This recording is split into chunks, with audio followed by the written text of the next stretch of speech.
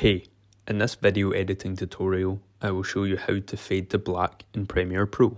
To get started, I have two clips on my timeline that I would like to add a fade to black transition to. If you head over to the Effects tab and type dip to black into the search box, and then drag the transition between the two clips in which you want to fade to black in between. If your transition has done what mine has just done here, by sticking to one side of the clip instead of in between the two clips, then head over to the Effects Control tab, and if you change the alignment here to the centre, now your video will fade to black in between the two clips.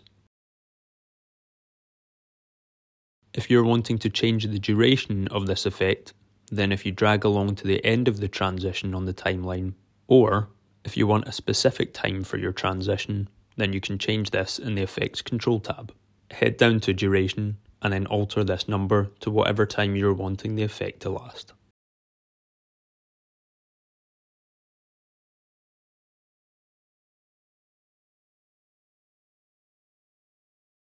Finally, if you're wanting this effect to be at the start or the end of your video, then to do this, if you drag the dip to black effect to the start or end of your clip, then this will create a natural fade up or fade down from black. You can also change the duration of this fade via the Effects Control tab or by dragging the effect of the transition on the timeline.